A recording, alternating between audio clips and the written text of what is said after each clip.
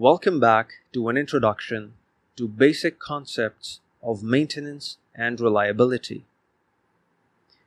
In this lecture, we are going to discuss mean time to repair. So let's say there is a pump that starts operation. It runs for 1000 hours and experienced a failure. Maintenance team repairs the pump and put it back into service. The pump runs for 1500 hours this time and experiences a failure again.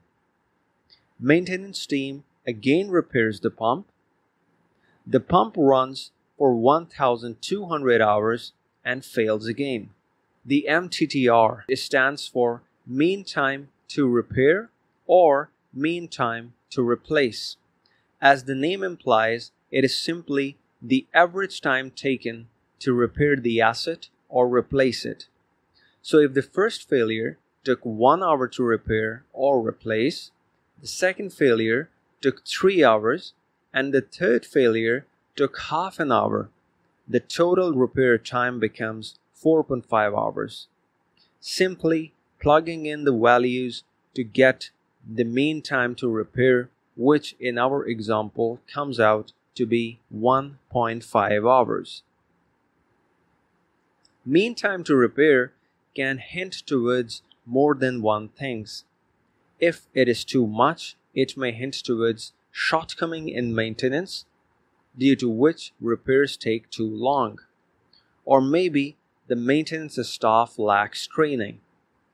Or maybe the equipment is designed in a way such that it is not easy to disassemble it or access its critical parts for maintenance.